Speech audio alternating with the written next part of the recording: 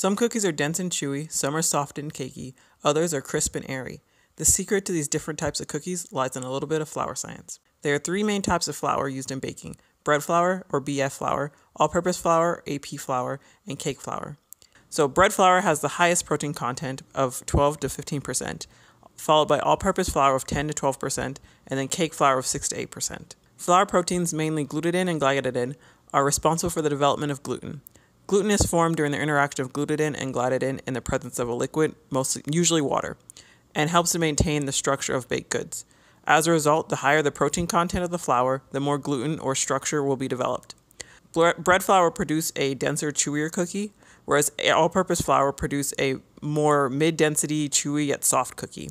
And then cake flour will produce a light and airy but crumbly and crisp cookie. So by understanding the science of flour, you can now experiment with different combos to create the perfect cookie for you. And until next time,